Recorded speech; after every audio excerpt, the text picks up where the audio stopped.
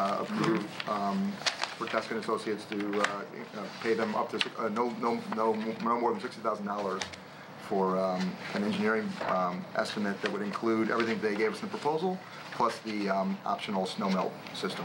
Under alternative bids, okay. Can I just... I'll So second that's been that. moved, can you give a second? Second. Okay. Second. Okay. Are we approving the plan, or? No, this is engineering. go This is engineering assessment, which is the next step. And so did they come It's back preparing before the bid documents. Did we come back before the board before we pull the trigger on anything? Yes. Yes, you can Okay. approve any capital. Thank you. Well, the capital for them to Yes. prepare the bid Bids documents. documents. 60,000. Sure. Okay. Trustee Johnson? Aye. Trustee Rogers? Yes. Trustee McDonald? Aye. Trustee O'Laughlin? Aye. Trustee Garcia, yes. Trustee... Yes. Next is the strategic plan, which we all have participated in and have reviewed. And I think are there any questions for Heather? And then one of the most important things I think is that Heather's going to talk a little bit about the dashboard and how progress on the strategic plan is going to be measured. The only question I have is the language in here final, or is this still what language is being evolving? It will continue to evolve. Okay. So, right, so you're approving it as is today, certainly, but over time, it's a working So document. if I have that feedback, I can share it with you later. Right, Okay. it's not a Yeah. legal Okay. document or an Okay. ordinance of any Okay. sort, so, yeah, it Okay. will continue to evolve language-wise as things happen. Thank you. Okay. Will there be an evolving that will include green initiatives that go along with these things? Yes, and it is in here under sustainable practices in one of the objectives, as well as environmentally friendly landscaping in another one of the objectives. Yeah. Because basically, these are just the objectives. It's not the actual strategies and Right. tactics that will be used to achieve them. I just want to acknowledge, I like the first one with sort of an aggressive timetable on distributing materials outside this building, so I think that's great. And my only comment was on page 11 and 5.4, marketing and communications. It seems like beginning July 22, 2020 to identify and reach out to people who are not currently aware of the library services should be more upfront. Because Yeah. you're talking to the choir. Sure. A lot of the timetables, those will absolutely be adjusted. Okay. You know, we got together as a team to sort of estimate, and really it's an estimate of what needs to come first before something else happens. Right, so we discussed that exact point. Yeah. Right. So it's not that that particular month is a magical month for it to happen. It might happen a lot sooner. But it's just that in the scope of it, it's, further along based on its prioritization and the structure of it. In our history, I don't think that we've ever delayed doing something because the strategic plan said that we weren't supposed to start. Right. Right. And to Lisa's point, for the implementation monitoring, each goal has a goal owner. And that is a staff person who takes responsibility for overseeing that goal. And they put together a team so that they can monitor it. And then there are quarterly reports that will happen accordingly. And there's all sorts of, there's like a structure in place for that, for the implementation status reports. And those will come to the board, right? Well, I feel that the document, even if the wording isn't exactly right yet, is encompassing everything that we've discussed over the last several months in all the meetings we've been involved with. So I'm comfortable motioning that we approve moving forward with the Strategic plan? strategic plan. And I second it. Do we need a roll call? Don't, no. Say you all in don't. favor. You No need money. all in favor? Just a voice vote. Aye. Aye. Opposed? Okay.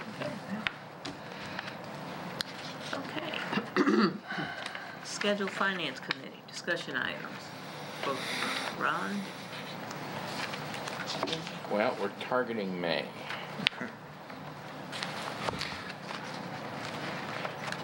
Do you want me to send out? That would probably be easier Okay.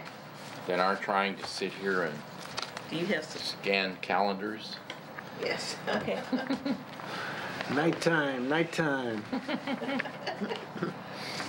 Okay. So For May, correct? Yes. And I'm back in May, so I'm not, actually, I'm probably not traveling much at all in May, so. should there be some preliminary work done before that? Well, that's usually staff Yeah, that's what I had. activity. Yeah. Okay. Okay, Heather, are you ready to get Yeah, into so director's we have a report? new reader services librarian in adult services. This was for our retired librarian, Leslie Litoff. So Rachel Garcia will be joining us. She comes to us from Highland Park. We also have a new part-time digital services assistant, John Martino, who's a graduate from DePaul, so you might see John in our technology lab. We had a very successful staff day. Miguel Figueroa came from ALA's Center for the Future of Libraries, and he discussed library trends and all sorts of ways that we can connect that to new services and innovation. We also had a head of security who came from Warren Newport, and he talked about security communication and problem logs and different types of training, things like, how often do you do drills and all sorts of details like that. It was really helpful. And we have Polaris training. So as you know, there's a new catalog coming, so that's going to happen April 17th. So all staff are trained. They're spending a lot of time training this month to get up to speed on May I have your Polaris. attention, please? The library will be closing in 15 minutes. Please bring your materials to the circulation desk now for checkout. Thank you. So the salary grade project is completed, as you guys are all at that meeting. So we discussed the new compensation structure and all the ins and outs of the different titles and grades and how that will work. And that will be discussed in terms of how the budget impact at the May finance Have you gotten meeting. comments from staff about doing this yet? Or Well, leadership team has been informed all along. Okay. For months, they've been working on it, so they're very familiar with it. Frontline staff not as familiar with it, but they know it's coming. They've been talking with their supervisors, and Mike and I will be going out to every department at the first week of April, and we'll be talking to staff about it and what it means. I hope it'll be positive. I think it should be. Right, I think so too. It just makes it really equitable and clear and Exactly. transparent, yeah.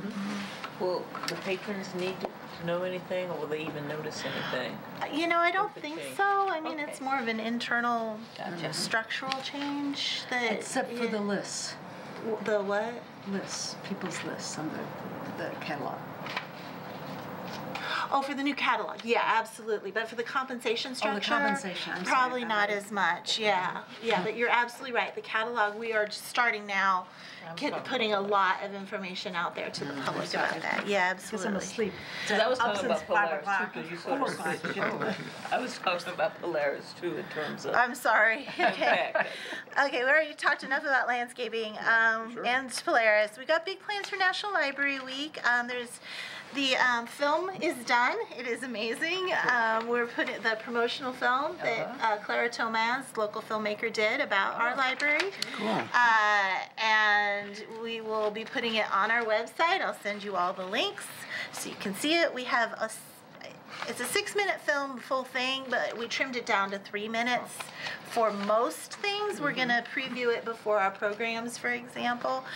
And then we did like 1-minute snippets for social media. So it's very clever. It's really nice. So we're gonna really do a big social media splash, a get caught reading hashtag campaign, pop-up programming. So that's exciting. Cool. One book is coming very, very soon. I hope you guys can make it to see Really a nice more Do you have involved. RSVP for that, or do you No. have RSVP for the one, or just show No. up at the Wilmette Junior High? But I guess Just it show up. Yeah. Yep. There's one. Are you not concerned about crowds, overcrowding? Yeah, we are. So And get there early. this year, we're definitely alerting the police department that we need help with traffic control Yeah. because, it's gonna be a big crowd. So get there early. It is. we had record-setting participation in winter reading for youth, and we already started installing the fiber network. They were here doing some stuff just the other day, so that's happening fairly quickly. The book bike is ready to launch. We have a book bike task force. Getting ready to roll, and we launched the coffee service. We went through about 80 cups in the first week. That's something that Kathleen was curious about, and yeah. I've been drinking coffee. Yeah, French roast. and French roast. They're drinking a lot of French roast. Second is the hazelnut. And it's good. So, Yeah, it's good. I which had a one cup. did you have? The hazelnut or the French roast? I don't know. You'd know if it were hazel. I just knew it had caffeine in it. That's what I needed to get through the meeting. All right, so that's the end of my report. Okay, nice. I think French roast. We should note, though, that PLA is coming up, and Lisa will be going to PLA tomorrow. If I can get out. Yeah, there's storming again out east. I have staff that haven't been able to get out yet. Oh, I just joined today. I joined the ALA today. Oh, good. Complicated website. What should we know? Jan? Okay. I'm sorry. There are a few I things forget. I'll try to get through. I don't know what I'm doing. You want another early return? Okay, in the February 22nd ILA brochure here, the biggest thing there is that the Woodson Library has been refurbished in Chicago, and this is a library that's always been the pride of the area, as well as the pride of Chicago.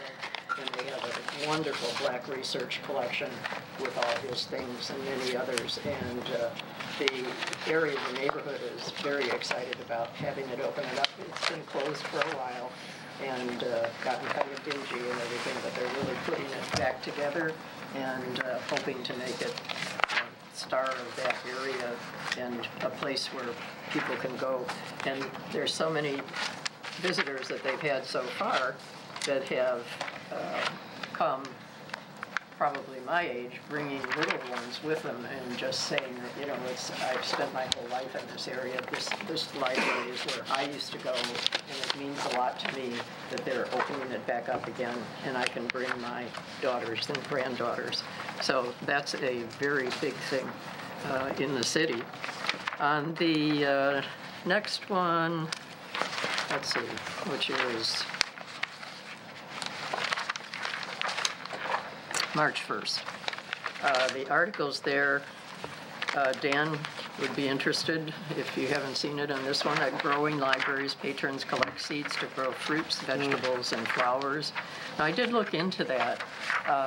It doesn't appear that they're doing anything special, like it's not a seed saver thing that they're doing, it's just that they have seeds. And so families can come, or like the example they gave, a mother and her daughter coming and getting, 10 carrot seeds, and then they were going to go out and plant it and, eat it and all that kind of stuff. So it's the seed savers is something entirely different, and the main area for that is in Decorah, Iowa, which is the oldest, and the one where they actually have refrigeration and everything else, because it's saving seeds from the prairie and from Illinois. So it's a little different. There are two levels of seed kind of things at libraries. The NIU library boasts at least 3,000 comics, comic books, including the Black Panther originals. Now that's really cool, given the movie that's out there and everything like that.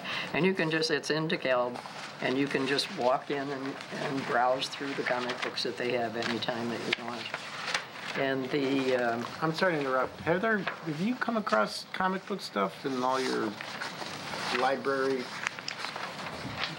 Is that something you've thought about? Oh, about having comics? Yeah. Yeah. I've done it in prior libraries. we have them here. We have bound editions of all kinds of, yeah. We do. We have some. Yeah. Yeah.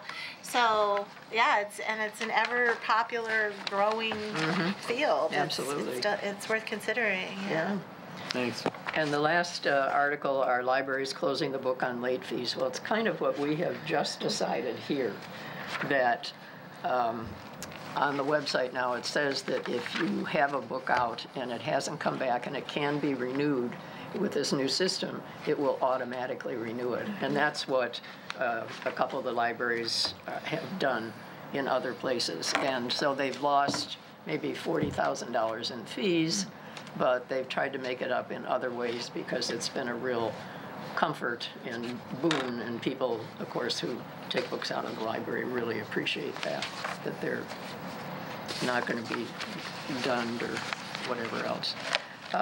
The next is March 7th, and just a reminder that if you are a member of the ILA, you can vote in the candidate election, and the bios will be available on the ILA website pretty soon if you want to take a look at them. The next one, this was just kind of fun. The voters picked the top 10 movies in Illinois history. Now, you're not going to get a lot of current choices. Anybody guess? We're talking Illinois history. Anybody guess what the top one was? Blues Brothers. That's right. Yeah, That is I'm aware of exactly right. they're doing. Illinois is doing a whole list of top 10s, not just movies. Uh-huh. And